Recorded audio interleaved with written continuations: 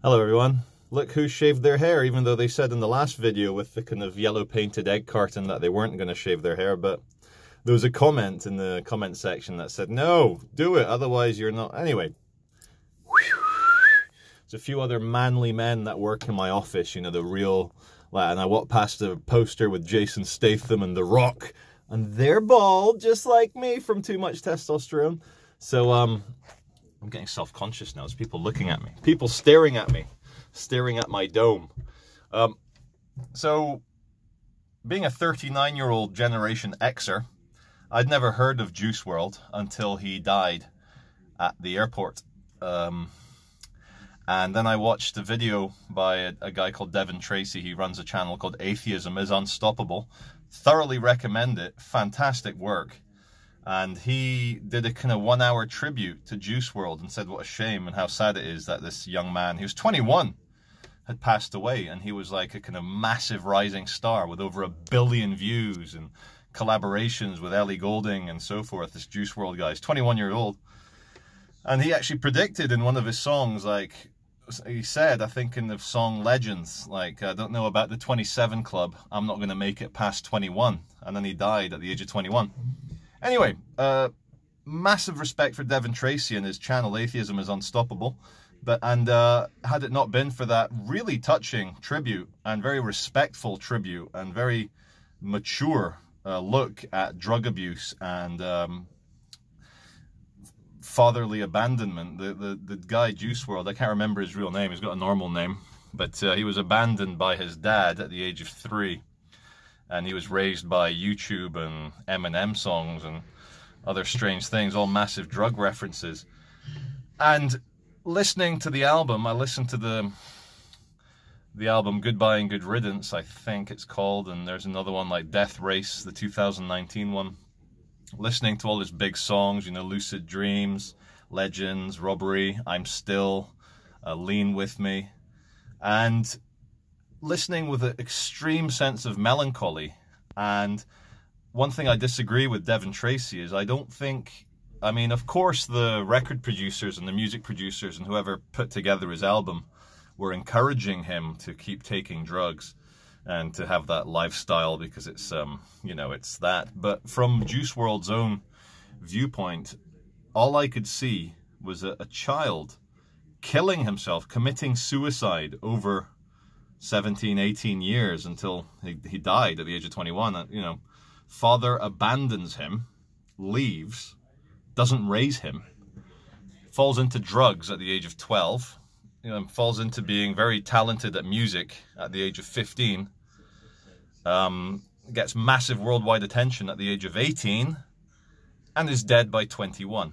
And I've listened very closely to the songs. And from a musical point of view, they're extremely well produced, very original. And I really like the kind of distorted, over-the-top bass noise that he uses. It's like, it's kind of like the modern version of the distorted guitars you'd get in punk music, or the distorted bass that Lemmy would play in Motorhead. He's using this distorted, heavy bass beat for his song Lucid Dreams, and also Hate You, and a lot of the other ones. It's like his distinctive sound. And I don't think, this is where I disagree with Devon Tracey, I don't think Juice WRLD was glamorizing drugs. I think that's all he had, you know. I don't know the circumstances of his single mum trying to raise him, but probably she worked, or she had her own issues with alcohol abuse or drug abuse, and so this poor kid was feral. And he was different, you know. He's not like your average gangster rapper. You can feel and hear. And I think this is probably the secret of his success, was the authentic, really true sadness in his voice when he sings or raps. You know, he does the way he speaks in his rap songs. There's a real melancholy, a real sadness, and a real kind of mature self-hatred, and it's bizarre. And listening to his music, it reminds me of that film from the 90s called Leaving Las Vegas with Nicolas Cage, where he moves to Vegas with the explicit aim to kill himself via alcohol abuse. And all of Juice WRLD's music is drug references. And it's not drug references for the sake of, tee-hee, how edgy am I? That's a young man, a very talented musical genius, I'd go as far as to say, expressing his pain and, I guess, reaching out for help. And it was the music producer's job around him to notice, to say, look, this is not good. You can't be smoking drugs and taking pills and prescriptions and Percocet and millions of other opiates he was taking. That's going to kill you. But because he was like the biggest thing in music for a long time, absolute meteoric rise, I guess all the producers, all the money men, all the capitalists, nothing against capitalism, but all the people that were there to make money were like, yeah, let this kid kill himself. I mean, I've not seen an interview with him where he's not smoking a blunt. Nothing against blunts, but if you're doing an interview at 9 o'clock in the morning in Sweden talking about your music, don't be smoking a big blunt. You know, like, I'm old enough to be Juice WRLD's father.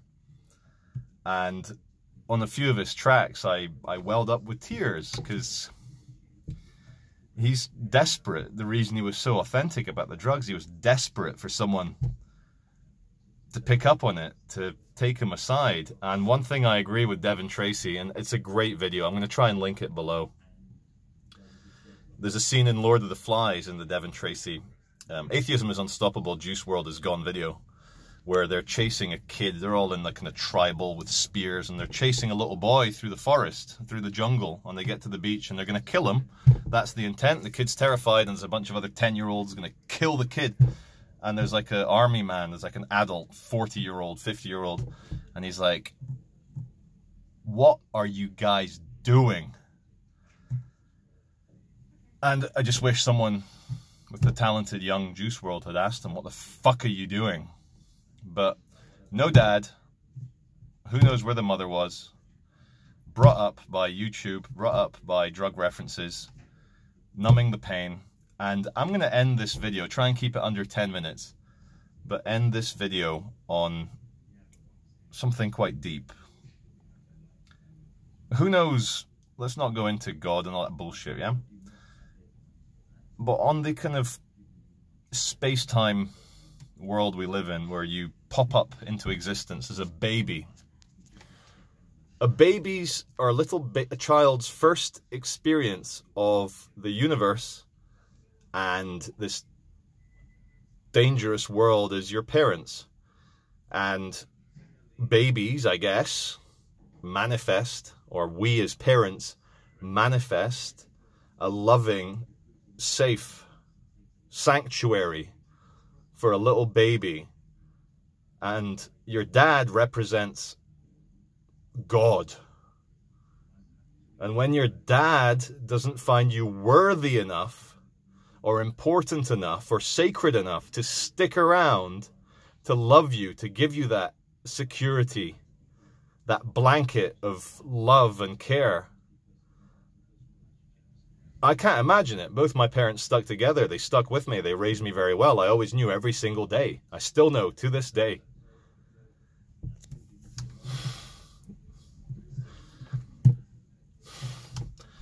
There isn't anything I could do that my parents would abandon me.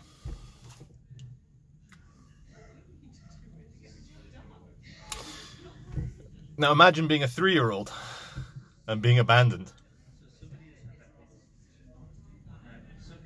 And then 18 years later you kill yourself, slowly over 18 years, and no one around you stops you, or they just encourage you. So RIP. It's good to see young people still talented. It's good to see that these age-old problems are still moving people and still creating debate. So raise your fucking kids, people. Don't ever abandon your kids. That's all I have to say.